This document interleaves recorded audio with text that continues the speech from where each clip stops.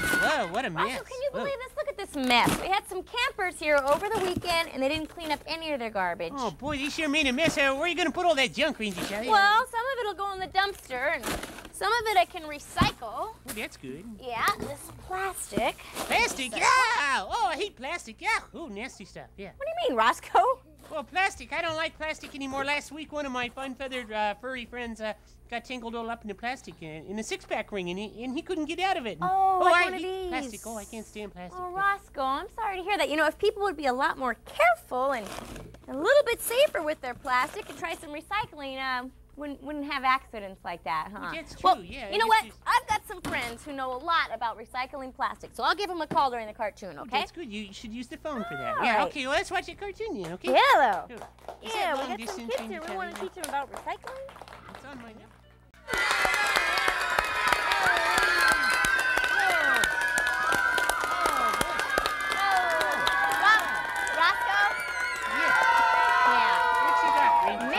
Make you feel a little bit better. This is Pete Montson. You remember him. He came with the llamas. Hey, Roscoe. And this is Recycle Pete. Recycle Pete. Pretty Well, he doesn't special look anything people like here. a llama. Yeah, what have you got to tell us about recycling plastic? Well, Ranger Charlie, our planet is not getting any bigger, but the population is. You boys and girls are going to be tomorrow's future.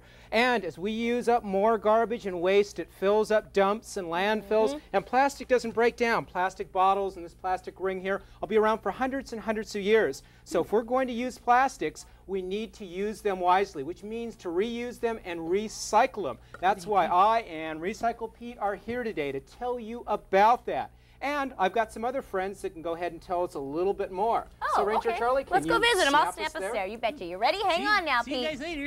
Oh, here we are. Who have we got here, Pete? Well, Ranger Charlie, I brought some of my students from Mount Si High School in Snoqualmie. Chad's going to tell us a little bit about gill nets and plastic six-pack All rings. right. Chad? Well, we have this gill net here, and you don't find these too often, but something that hurts the wildlife just as much are these plastic six-pack rings. You find them along roadways, ditches, waterways, and they hurt the wildlife much more than that does. See, so the animals can get caught in those, like Roscoe's friend.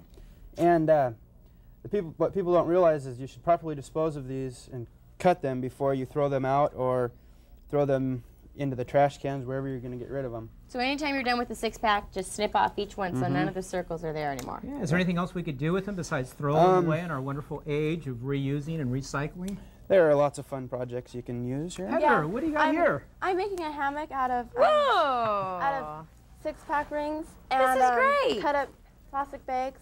This is Very really lightweight. cool. And you very just tie nice. that together, huh? Yes. Roscoe Boy. could sleep in this, and this Boy, is all this made out of one's- plastic. And this right? one's Roscoe size. We can make one a little bit bigger for Ranger Oh, size. boy, And boy. another one for Chad size. That's Hang these up beautiful, at the Heather. ranger station. That is fantastic. Good deal. And what else can you tell us about plastic? Another thing you can do is save plastic containers such as this one, and you can put small toys, marbles, and other stuff, you know, granola food. for Just hiking. reusing containers. And you could use it as a canteen too, your empty pop bottles. Yeah. Boy, Yeah, those great. are some great ideas. All right, And well, if we're it- going to head on back to the ranger station here, guys. So, here we go. Hang on, Pete.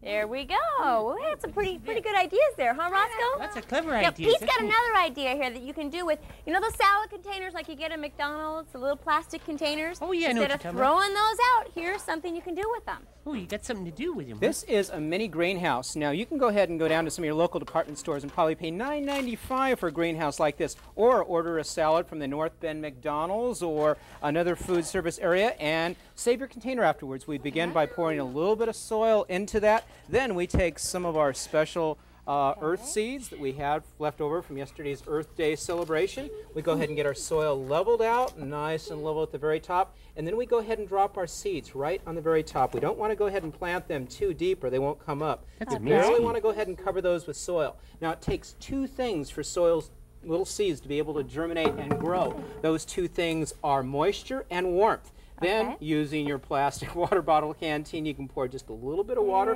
right over the top of that. Get it evenly spread right over there. So we've got the warmth, we've got the water. Now this time of the year when it's still a little bit cool outside, boys and girls, we want to start these inside where it's a little bit warmer.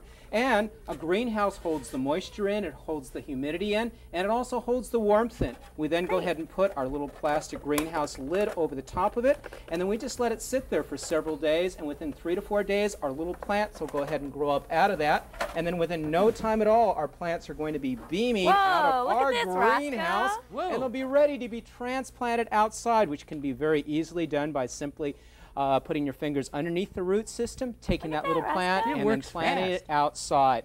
This works wonderful. Now, these plants outside are going to help our earth by putting oxygen into the air and actually cleaning the air up. A wonderful thing to do for Earth Day because every day should be Earth Day. That's right. Why don't you guys go ahead and start handing them out to the kids here? These kids here are even going to have McDonald's greenhouses growing, and we got a cartoon for you guys. Hey. Right, Recycle Pete? Cartoon.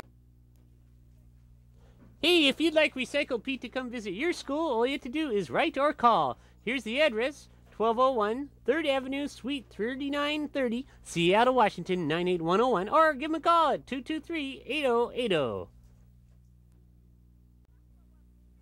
Hey, Roscoe, Pete and I are relaxing on this recycled bench from the Pierce County Solid Waste Division. We're going to watch another cartoon. Oh, they made that bench out of recycled waste? That's incredible. All right, Recycle Pete, it's time for the birthday rap. Yo!